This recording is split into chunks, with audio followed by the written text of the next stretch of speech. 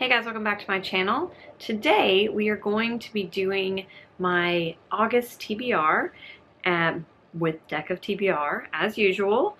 I did make a few changes to the board, which I will get into in just a second. But I do want to touch on how I did last month, which, spoiler alert, was not good. It was not good. I had 7 books on my TBR. 2 of them, so Arcadia and Dunbar, I did not get to, which means I also didn't get to King Lear. I also didn't get to the library book, which I had 2 options for, and that's because neither of those books ever came in at the library. They've been on order for over a month, and I think they're just having a hard time getting a hold of them. So when those come in, eventually I will read them, but as of right now, they still aren't in. And I didn't read any other library books this month, so I can't even just sub something in. I did, however, read, so I read these. So I read both of the Persepolis graphic novels. I also read A Psalms for the Wild Built and Under the Rainbow. And then I read and DNF'd The Doll's Alphabet. So this one, just scared myself. So I apparently had this as a doorstop to keep the door closed, and when I picked it up, the door moved and scared the crap out of me. Anyways, appropriate, because the reason I DNF'd this is because it was weird and creepy, and I was just not a fan. So it is a disappointment in that this was the independent press for the month, and I did sort of peruse their other offerings to see if there's anything that I might want to read in its place, and I just wasn't really interested in anything, so that is that. Now, about the changes that I made for this month, the main one is that I replaced the Aces prompt, which was my overall TBR jar, with Arc August. So it's a nice little handwritten prompt tag up there, because Arc August is a thing, and also I have a couple of arcs that I need to get to before the year is out. One of them is in September, and then it's October and November, so want to get those out of the way as soon as I can. All books that I'm very interested in, so that's why I've swapped that out. I did go ahead and swap out the prompt here for the Joker book. I forgot to do that on camera. It was Holland's, Lee Smith, Annie Dillard, and the Hollands group. It is now Go Tell It on the Mountain. So that is where the board stands. That is really the only update, was the Arc August thing. And then I did add a couple of prompts to the bag this month. Most of those were kind of like things that can happen, more so than ways to choose other books. So things like remove a book and redraw, or +1 draw, or -1 draw, something like that. And then the last one that I specifically want to touch on is I have a prompt in there that is for transgender YA recommendations jar, and that is this. So this is something I got off Etsy, which I thought was a really clever thing. Someone who went to my university has an Etsy shop. They are a librarian, and they have these little jars, and then the little origami stars inside are each an individual book recommendation, and there were a couple of different options. I chose the one for transgender YA fiction, and yeah, I'm excited for these recommendations. I'm sure I've read some of them, but I'm also sure I have not read this much transgender YA fiction, so there are going to be some great recommendations in here for me. I will put the link to the Etsy shop down below if you are interested, because I just think this is a cute, clever thing. Alright, so no prompts to replace because I did that at the end of the previous game. So we can get right into picking the 5 books that I am going to be reading in the month of August. Alright, so our first one is going to be the 6 of Clubs. Alright, so 6 of Clubs is fast-paced, which is great. Love a fast-paced book. This does mean that I need to get out the laptop and check my Storygraph, because this is one of those prompts that requires me to sort my owned books on Storygraph. And I did actually update my owned books yesterday, though I don't think that it encompasses every book on my physical shelf, just because the number doesn't seem to match my other spreadsheet. So let us take a look at what's on my own shelf. All right, so I will do a screen share thing here. And yeah, so we are on my owned books filter thing on there, and then we're gonna filter this by pace. So fast pace, leave all of the rest of it unchecked. Let's see what we get. I was kind of hoping that would be on there. So the first book is very appealing. It actually came out on Tuesday. And it's the second book in the Neo G series by KB Wagers. Big fan of their books, so that's definitely high on the priority list. We also have a ton of Animorphs. Acadia is on here again, which I wouldn't be mad about that. Definitely interested in that graphic novel. Could circle back to A Great Offshore Grounds. And then we're kind of getting into some of the books that have been on my list for a long time. Still haven't read Embers of War. This is not going to be that TBR.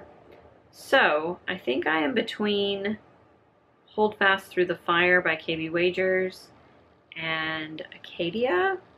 So let's, where's my phone? We're gonna do a random, yeah, we're gonna let Siri decide. Random number between 1 and 2. Siri chose 1. So that means we're going to be adding Hold Fast Through the Fire by KB Wagers to this TBR. I don't have the physical book yet. It's actually potentially coming today. I don't know if that's the one coming today or not, but it will be here this week. So, all right, let's replace that with Free Space. That's exciting because that means anything. So we'll add Free Space. We will shuffle this up. See what we get. All right, so second one is going to be 9 of Clubs. So 9 of Clubs is a book. Ooh, a book on a prize shortlist. This would have been convenient month before last. Let me take a look and see what prize shortlists I have and I'm interested in, and what books I have that have been on those. I'm embarrassed with how long that took me. Granted, I stopped to do something else too because I got distracted, but yeah, so Washington Black, because it was on the Booker shortlist. I forget which year, 2019 maybe? I don't know. It was on a shortlist for the Booker, so this is what I'm going to be reading. I started this at one point, wasn't crazy about the audiobook at the time, so yeah, I've been looking forward to reading this one in physical form, so this is going on the list. All right, let's take a look. We're going to replace it with Underhyped.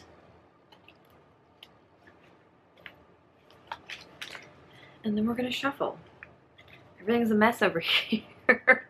I went through a ton of different prize lists to find that. I narrowed it down to 3 that I had access to.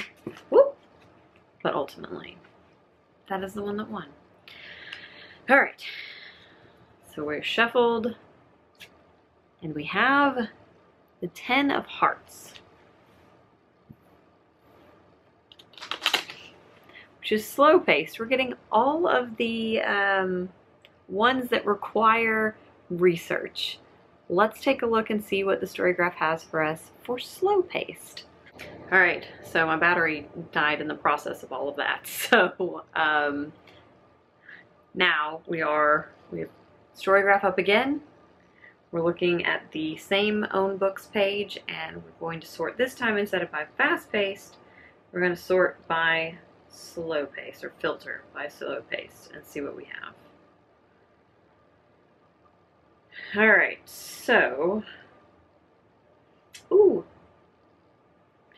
it's funny. There's a couple on here that I considered for other things. Ah, okay. So we're not going to do a classic. That's absolutely for sure. I think I already saw the one I want to go with, so we're just scrolling for the sake of scrolling at this point. Okay, yes. So we're going to go with Clara in the Sun. This is a book that I have been anticipating a lot. It has to do with artificial intelligence, and I don't know. I haven't had the best, I will say, luck with Ishiguro. It's hit or miss, but the premise of this one sounds like something that I will really like. So this is what we're going to read for slow paced. What are we going to replace it with? Friend pick. That's fun. All right. So I already put it in there. So let's shuffle this up. We are on pick number 4, and we have 8 of Hearts, which is, ooh, queer reads. So the spirit of this is to go on Instagram and scroll and see if you, like, what comes up. I'll take a look and see what comes up, but honestly I may cheat and pick something I know is a queer read that I'm really, really excited to get to. And yeah, let's take a look and see what I see on Instagram. If I don't see anything that just jumps out at me that I already own, then I already know what I'm gonna go with. I did see a different one. Where is that book? Hold on, let me grab it. All right, so this is the picture that I saw. And this is the book that I'm going to be reading because I adored You Should See Me in a Crown. It's one of my favorite books of 2020, and I still think about it on occasion. So I was very excited about this, pre-ordered it, so I can't resist. Also, it's very summery, so I do want to read it in August before we start getting into fall. So yes, this is getting added to my TBR. It is a queer sapphic. It's a sapphic romance that revolves around a music festival. So, okay, let's replace that one with Gifted. That's fun. All right, I already popped it back in there. Hopefully I can get the book I was going to use as a cheat for that one on there because I really want to read it. So we have 3 of Spades.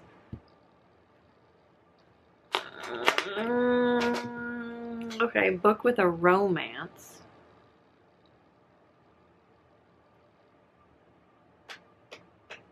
Let's see what I can do. I can do this. Okay, this is what I'm going to be reading for that. This is Light from Uncommon Stars. Not going to try to pronounce the name without looking it up. This is the author. This was sent to me so kindly by Tor.com, and I am very excited about this. It comes out in September, and it's basically a story about 3 women. So it is a musician who made a deal with the devil, a runaway trans violinist, and a retired starship captain turned donut shop owner. So there's a lot in there, but it does say on the back, queer alien courtship over fresh made donuts. So we're gonna say that's enough romance in there for me. So this is getting added on there, and I cannot wait to read this. I'm very, very excited. All right, I'm gonna add the prompt back to the board. So finish a series is going up there. And yeah, this was actually a pretty exciting one. So I have a lot of new books on here. And then the last one is Hold Fast Through the Fire? Hold Fast Through the Fire by KB Wagers, which actually it looks like it's going to be here tomorrow. So yes, those are going to be the 5 books that I am going to try to read in August. This is also, so Dewey's 24-hour readathon, reverse readathon, is on I think the 6th of August. So not clear if I'll be reading any of these or if I'm just going to do like a just hardcore reading Animorphs books to try to get through some more of those, because I'm almost to the halfway point in the overarching series. So I might do that or a combination of that and one of these books for the reverse-a-thon. And then I also have Mid-Month Book Bash second weekend in August, maybe. And I am going tentatively, we're going to have to watch The Situation of the World.